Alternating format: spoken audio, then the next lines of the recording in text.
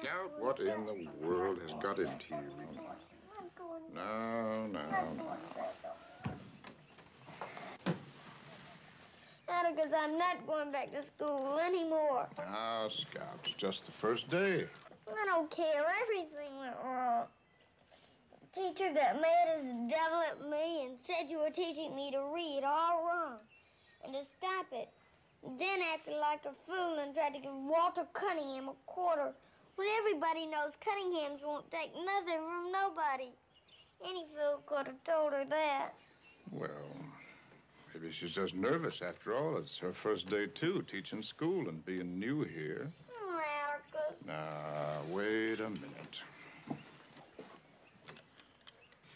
You just learned a single trick, Scout. You get along a lot better with all kinds of folks. You never really understand a person until you consider things from his point of view. Sir?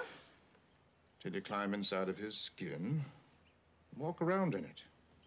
But if I keep going to school, we can't ever read anymore.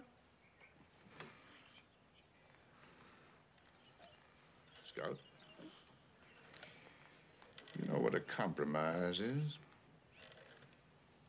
Bending the law? No. It's an agreement reached by mutual consent. Now, here's the way it works. You concede the necessity of going to school. We'll keep right on reading the same every night, just as we always have. Is that a bargain?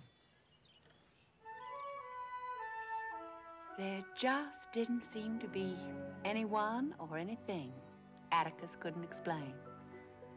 Though it wasn't a talent that would arouse the admiration of any of our friends, Jem and I had to admit he was very